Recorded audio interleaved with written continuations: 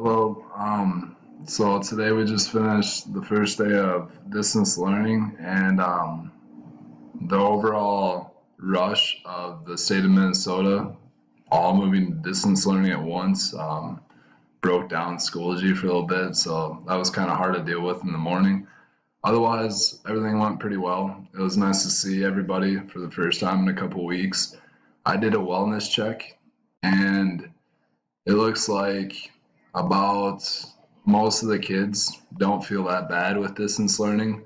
There's only about 11% that feel pretty stressed about it, and other kids I have, which is about 73 people responded.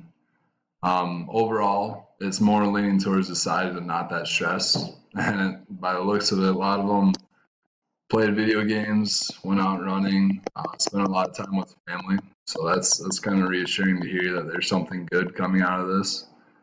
And it felt weird.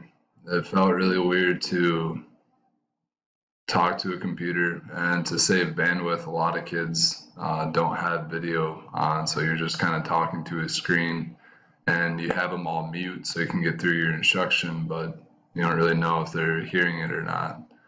So I definitely miss the actual classroom, but it's super nice out. Going for the third walk of the day to get out of the apartment.